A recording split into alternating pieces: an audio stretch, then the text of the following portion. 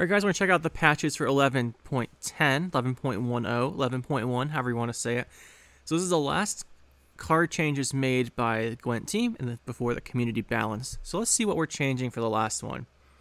And let's go take a look. So new features, balance council. Might talk about that separately. I don't think I want to do it right here. We've got changes, blah blah. Okay, neutral. Let's see. Ale of the Ancestors now has alchemy tag. I like Ale of the Ancestors in alchemy. I like Ale of the Ancestors, and giving it the alchemy tag helps. Usually you'd play this before your Crow Clan Preachers. So like you play this, then you play your Preacher, and you boost the Preacher so it's at 7, so it's hard to kill. But I guess this way, if you draw into it, or you end up deciding to play it later on to carry over, it'll trigger something when you play it. So that's interesting. But I think the big thing here is that Ermion can tutor it. That'll help a lot. I think that's the big deal, right? So Ermion should be able to tutor this now that it has the alchemy tag. That is the biggest deal here. I don't think it changes how you play it if it's in your hand, because normally, like I said, you'd play it first. But if you have access to get it out of your deck easier with Ermion, that helps a lot. So yeah, that's pretty cool. I like that. Especially because it's kind of expensive. Whereas you'd want to play Oneiromancy, usually if you're playing Druids, right? Because you want to get your scenario. And this are 2 cards you definitely want to get at certain times. Maybe you don't need the Ermion to tutor this, but if you're not playing Oneiromancy, maybe you want to play like a Devotion deck. Maybe that could work, although this can't play Devotion because the Ale is a neutral card. But yeah, this is interesting. I like the change. I think there's some uses there. Pretty cool. Ciri Nova, new part of the ability. Ciri Nova and Golden Necker are excluded from this condition.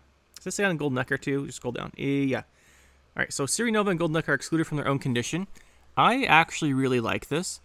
One of the problems with Ciri Nova and Golden Necker, more so Golden Necker than Ciri Nova, well, way more so for Golden Necker at least, is the cards are so strong for their provision cost.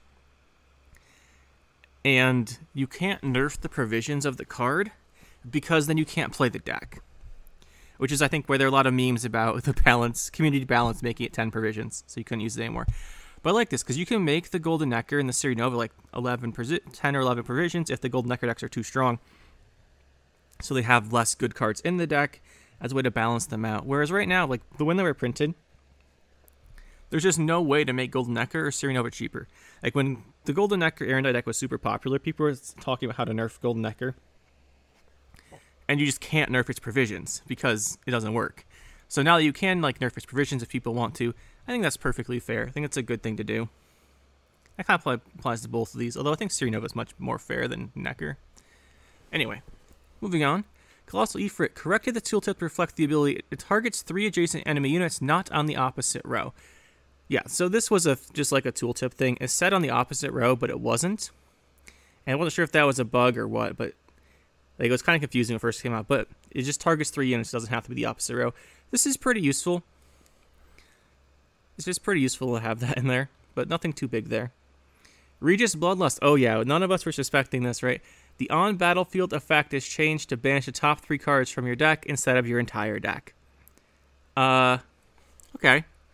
Now that is interesting for a couple of decks that really want to be consistent.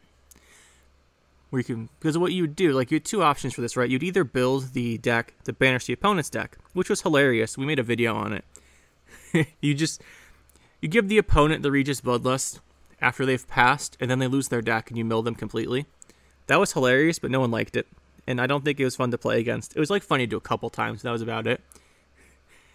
Yeah, it was funny to do a few times, but that was about it. So anyway, so now if it's on the board, they banish 3 cards, the same as if it's in your graveyard. So what you could do, and you could do before, is you'd go like, what's his face? Oh, what's the Wild Hunt guy? How do I forget this randomly? Imlerith. Like discard the Regis with Imlerith, and it's like a 21, and then you'd eat it with Azrael for like a 21, like right away. Actually, is Imlerith 3 base power? I don't remember. But yeah, you just do that. Now you can just play it, and because you could play it before and just have it out there, you can always lock it. It's on the field before you would consume it with something, but now you can just play it, take that 3 banish, and then just have a 20. That's interesting. I like this much better. Even though the banish opponent's deck was funny every now and then, I think this is better for the game to have it be like this. So what else? We have Sangreal having the alchemy tag. Okay. That makes sense. Like, I think the ales are all alchemies now, so I think all the drinks are alchemies. probably. Oh yeah, speaking of that, Tainted Ale right below it. Yeah, so this is an alchemy. Does that help it in an alchemy deck? Like, would you play this in Druids? I guess you have Gremist, right? Gremist would refresh upon the play of this, so you could purify it. That's interesting. Everyone's still going to play it on Ciri, False Ciri, but that's interesting. At least it gives it more of an option there. It's pretty cool. Tainted Ale, I wonder if you'd play this, because you really lack control in Druids a lot of the time. So maybe you would consider this.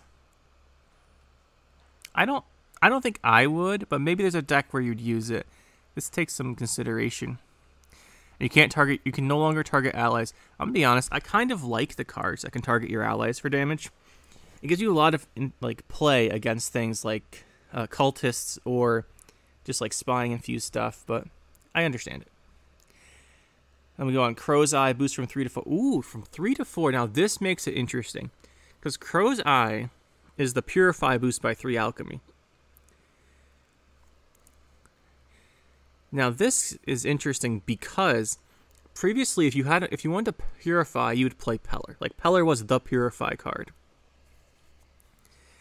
and Peller's at 4 power. So if you ever wanted to purify an ally unit, Peller was just objectively better than Crow's Eye. We take a look real quick at the library here. If it'll load up, we'll see it.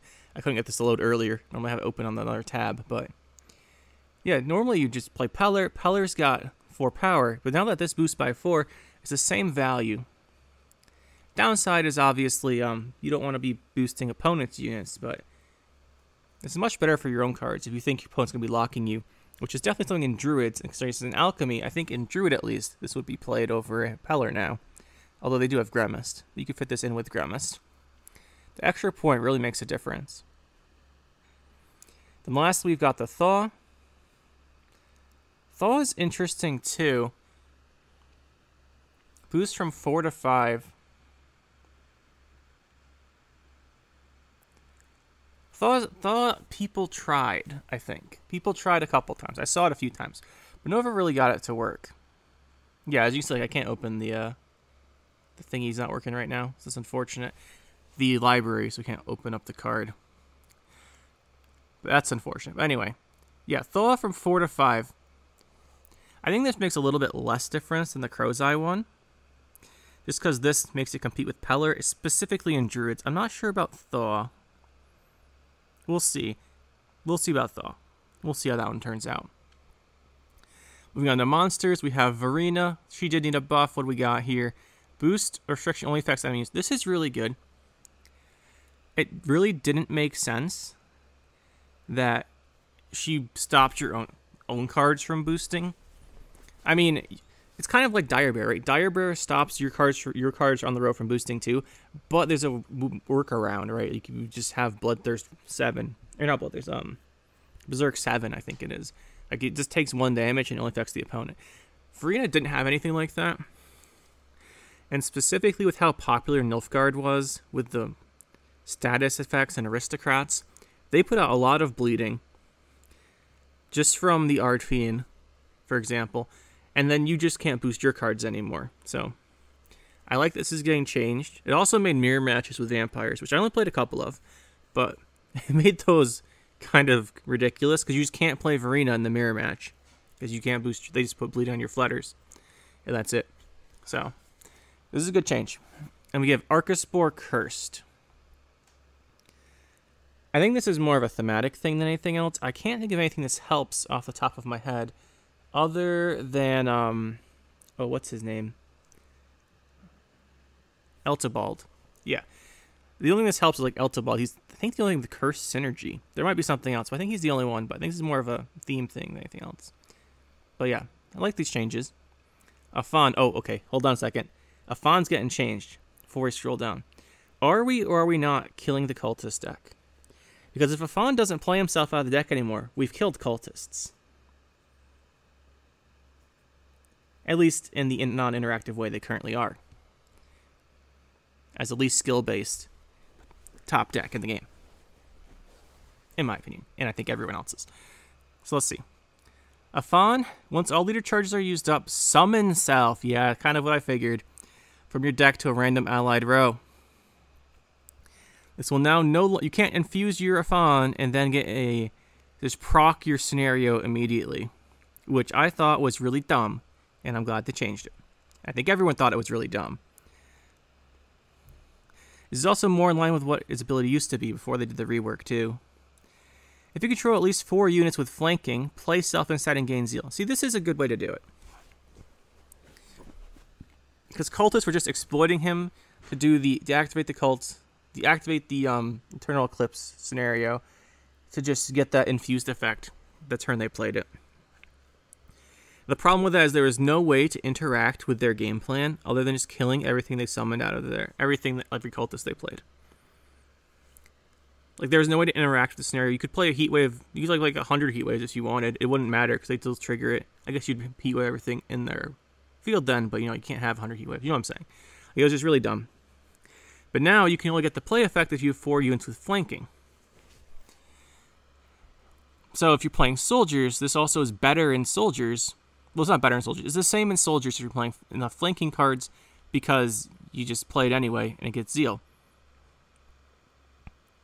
Whereas before you summon it out and it just got summoned out.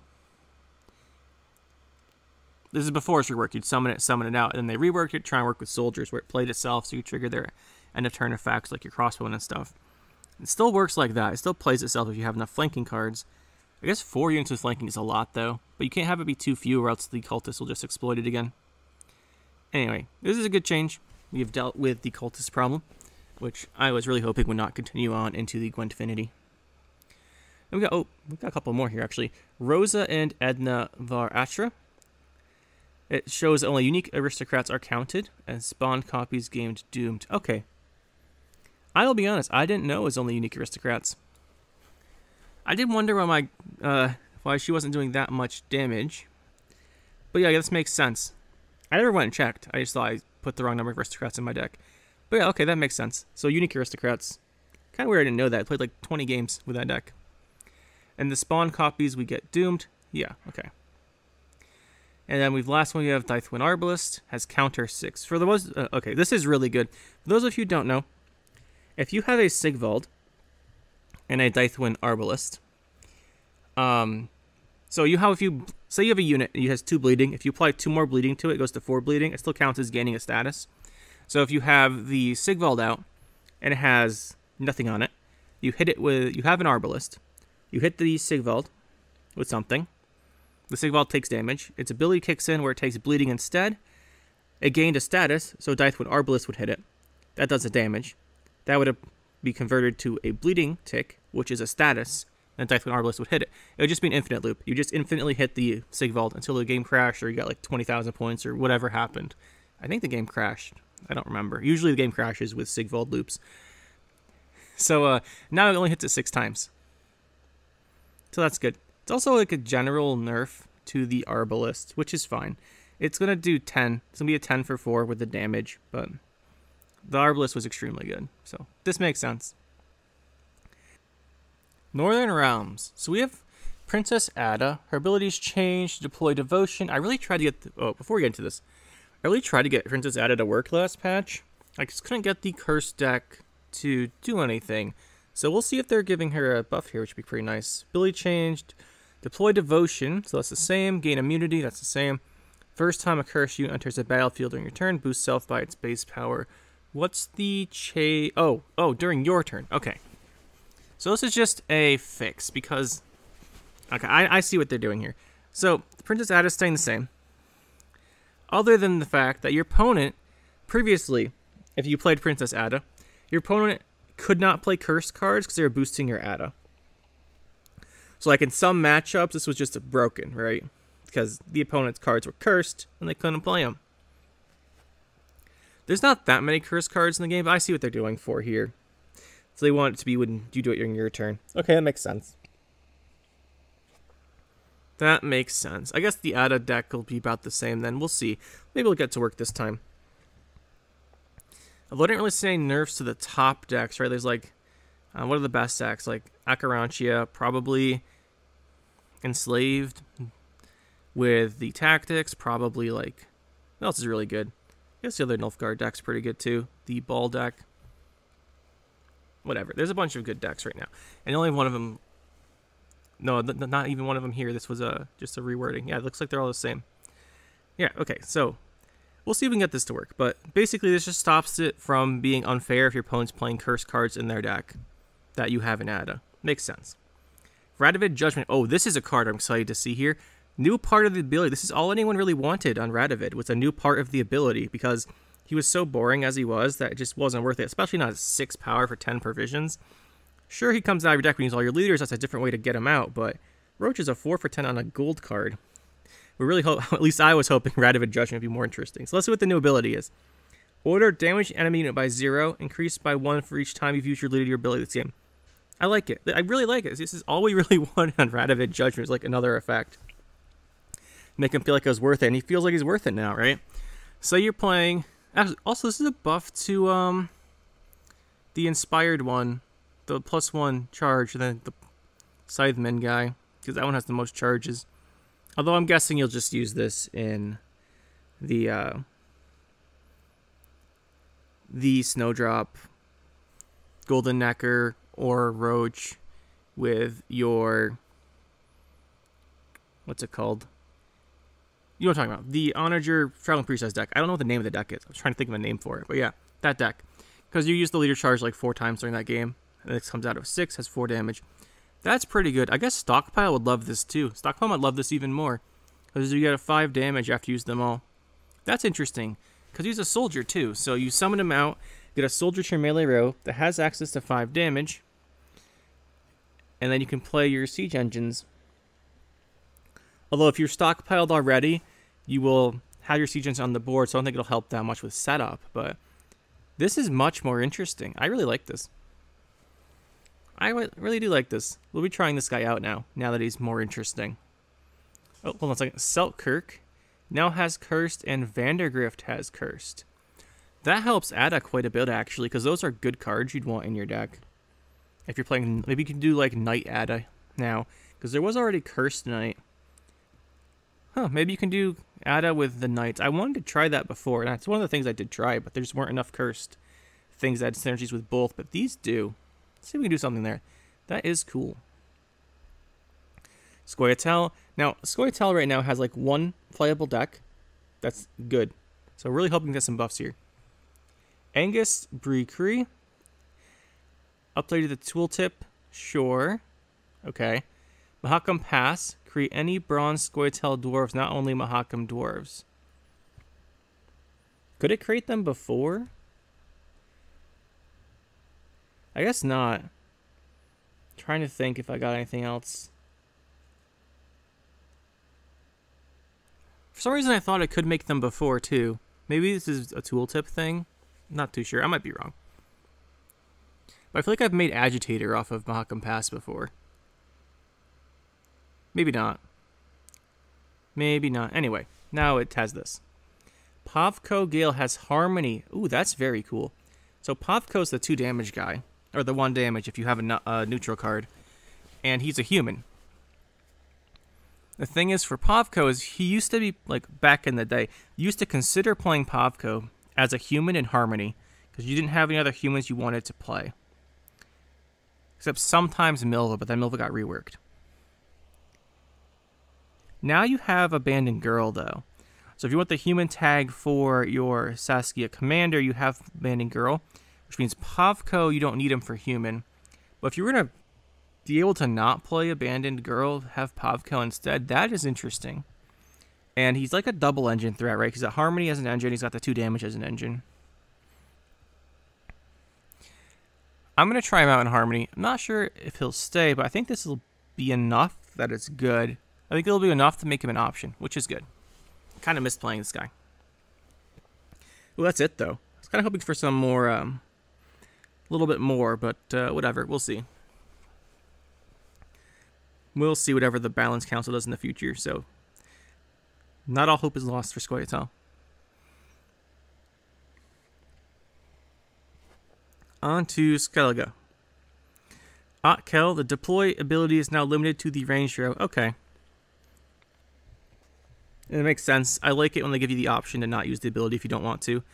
Because what this does, that's very cool, is You know how Otkel boosts his base power by 1 for all the alchemies in your deck? If you don't want to play your Freya's Blessings with him, you can now play him. Actually, will he damage himself now? That is a good question. That is a good question. So, what Otkel reads, if I'm correct here.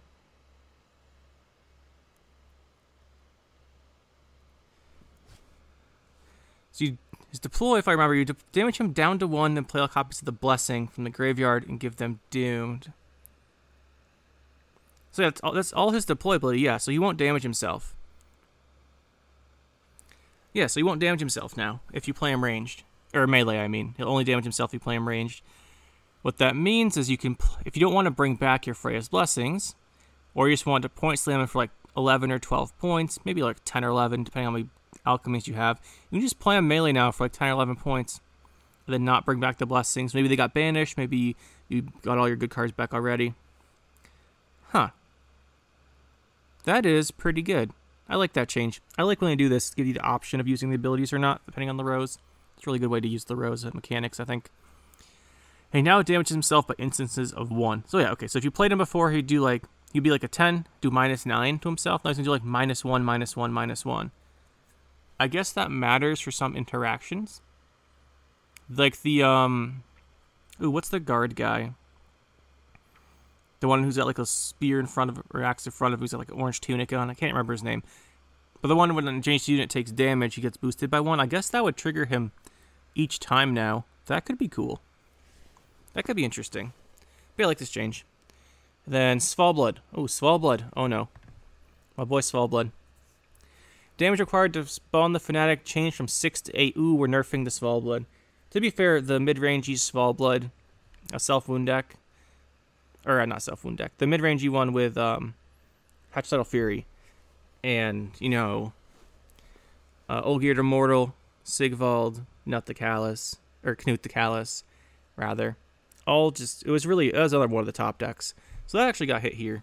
The Svalblood change is pretty good. Or pretty big, I mean. Like 8 damage is a lot harder than 6. Even on his deploy, that's going to be harder to trigger. But I guess at this point, he kind of deserves it. When he came out, people I talked to at least didn't think he was very good. Or that Self-Wound was very good. But at this point, Self-Wound's turned to like an extremely strong mid-rangey type deck. So I guess it makes sense for nerfing the Svalblood here. Because you just bring him back, right? You can always use Freya's Blessing on him to get him back. And then you just do it again. So yeah, this makes sense. Ixera, yeah, this card, Syndicate, we have 2 changes here. And 2 changes, which I think I said would happen, probably, during some of my comments or in the Akarantia video in the past. But yeah, Ixera's advice from 6 to 8. Ixera, as I said, the fact that she played 8 for 8 with an upside of destroying the opponent's lowest unit was ridiculous. And yeah, so I thought either they'd lower her base power or increase the Vice. And they went with increasing the Vice. That makes sense. Vice 8 is a lot harder than Vice 6, especially with Conjurer's Candle. Like, the most common thing, at least I saw in my games with Ixera, is you'd play your Conjurer's Candle, you'd have 6 coins, you'd play Ixera, and use your Conjurer's Candle 3 times. It's 1, 2, 3, that's 6 coins. You boost your Ixera, boost something else, and then their lowest unit dies. That was one way to do it. And this is just nerf to the card. The card was too good. I think we all agree. And Novigrad, this card, when Novigrad came out, and in every video I've used it, I've talked about how strong Novigrad is, especially compared to Count Reuven's Treasure. And it got hit by 2 provisions from 10 to 12. Warranted, because the card's so good, but ouch. Yeah, Novigrad was amazing. The fact that it was 10 on release was kind of ridiculous. Not even Battle Stations, though, got a 2 provision nerf when it got hit after release. I guess it got hit before release, from 10 to 11. But not even Battle Stations took a 2 provision hit. Actually, not even Renfrey took a 2 provision hit, although she got other changes. But yeah, so Novigrad was incredible, and this is completely warranted as a change. All right, anything else in here before we finish up? Tooltips. Oh, the shield effect got fixed. That was annoying. Like the little shield golden triangle, or triangle. Where'd triangle come from? Golden rectangle stay on the board. That's good. Chort is no longer a common beast, but now an epic relic. Can we just get Chort to like a 15 or 20, please? I really want it to be. But yeah, okay, that's better. Although now you can't necromancy it. That's like half the fun. You like makes it short, you necromancy it back for 10. But there's way better cards than necromancy at this point. I'm talking like way back when Homecoming was just out. You could do stuff like that. Henry of our Atra spawn cards are now shown on the previous screen. Really good. Really annoying. They have to either like memorize them all, especially if you're playing Rune Mage. It's harder to memorize them all. But like now the opponent can see what you put in your deck too, I guess. And then casting contest no longer disables Grace. Not a very common interaction, but you know. Deathwind Arbalest only triggers 1 damage at a time when multiple statuses are applied simultaneously. I guess this is for the purposes of his counter to help it track better. Princess Ada and Fallblood no longer react to units move between rows on the same side of the battlefield. Okay, so these aren't things you do very much, although I guess you could ladder in Northern Realms. But yeah, that... Moving units sometimes had some weird bugs. Anyone remember the Tibor bug where you moved him, the opponent drew a card? That was hilarious. But yeah. So yeah, this is a good change. And then Salamander Mage no longer counts Adrenaline inconsistently reacting to tributes. Yeah, if you played your Salamander Mage like without her highlighted in your hand, sometimes she would do this. This was weird, but that's the patch, guys. Overall, I like it. Can't wait to see what we do with the Gwentfinity, but for now, that'll be it, and we'll see you in the next one. That'll be it for this one, guys. Hope you enjoyed. We'll see you next time. Make sure to hit that like button and subscribe to the channel for more. And you can check out some more videos over here. And thanks for watching.